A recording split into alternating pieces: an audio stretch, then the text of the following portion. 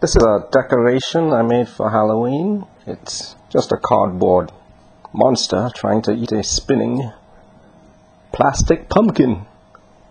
Except that this pumpkin isn't actually there. Now that's not just some screen projection. It does actually look like a solid object spinning there. And you have to really see this effect in person. Viewing on video, you don't have the benefit of your binocular vision giving you depth perception. I could try moving the camera around, show you that, give you a bit of parallax.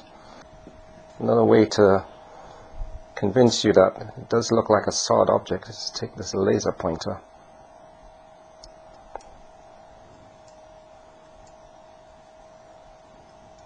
Show you that it does seem to be hitting something solid, but there isn't actually anything there.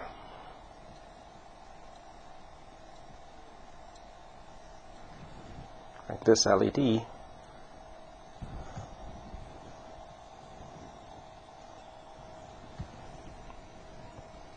I switch it off.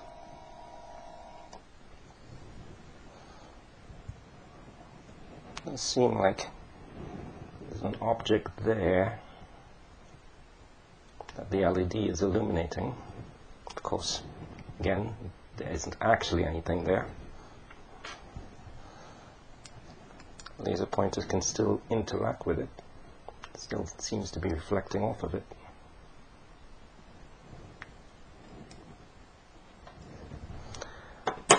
So what is this?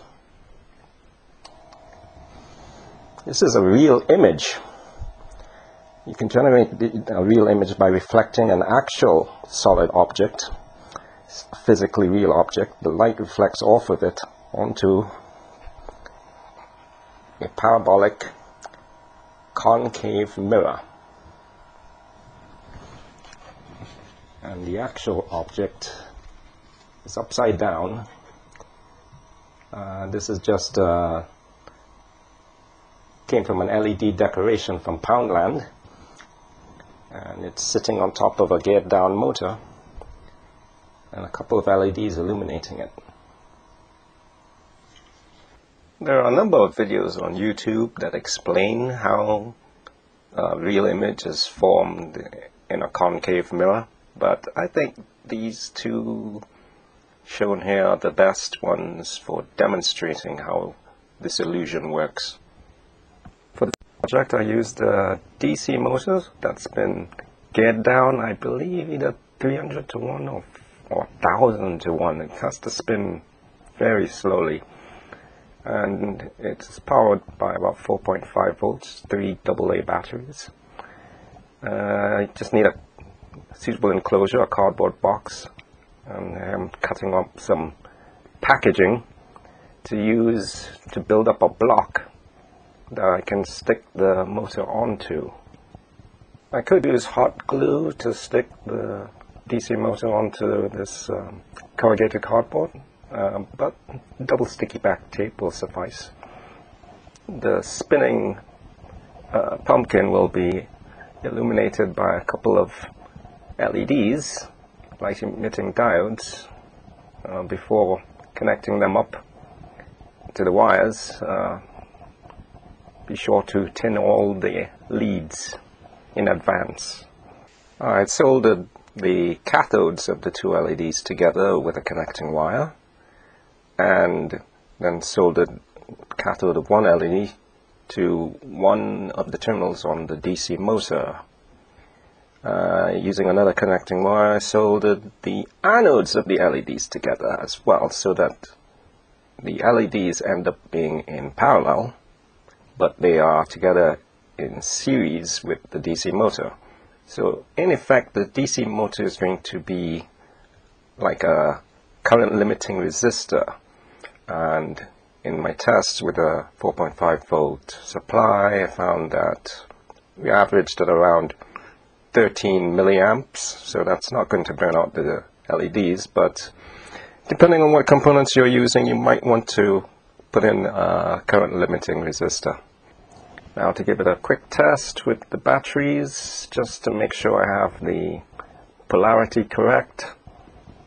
The voltage is low enough that if this is connected up incorrectly, it shouldn't damage anything.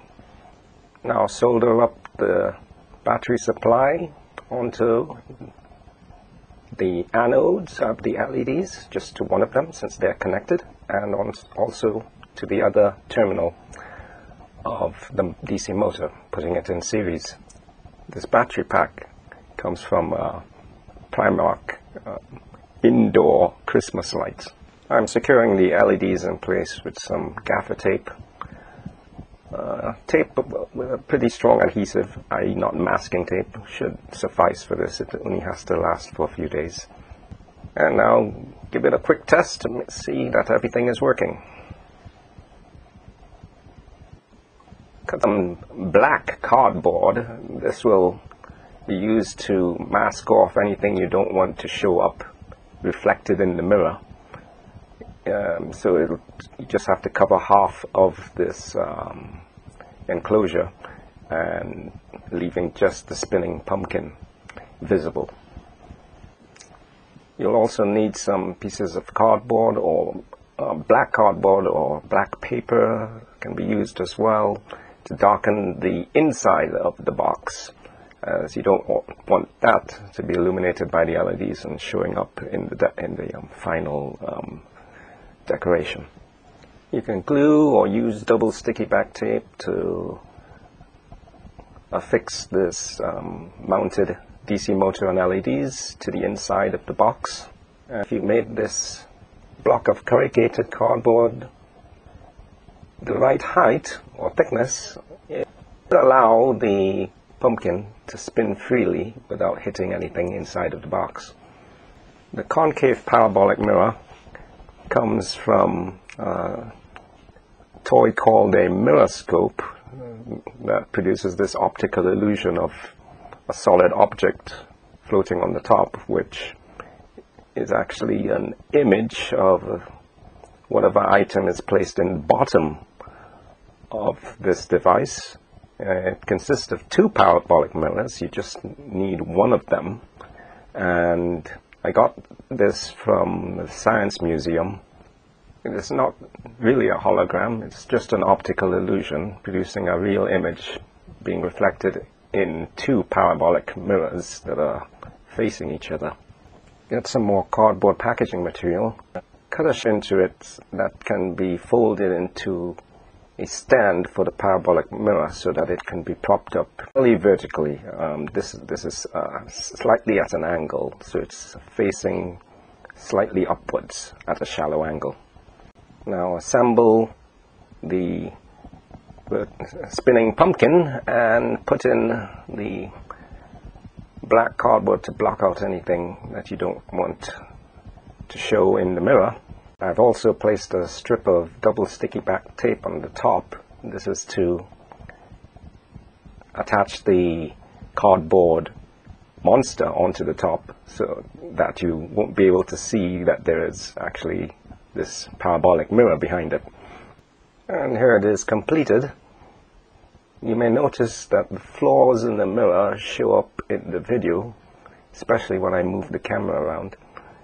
However, in practice, because you're focusing on the real image of the pumpkin and it is at a different depth than the mirror itself, you tend not to notice these flaws as much in person.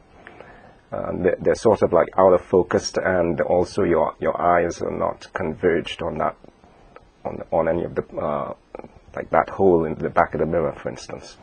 The effect also only works on a very narrow field of view, so you can only move your head like maybe 10 centimeters on either side before the pumpkin just vanishes.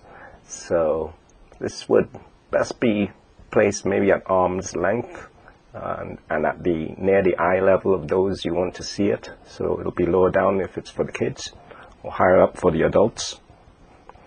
And this doesn't have to be done only for Halloween.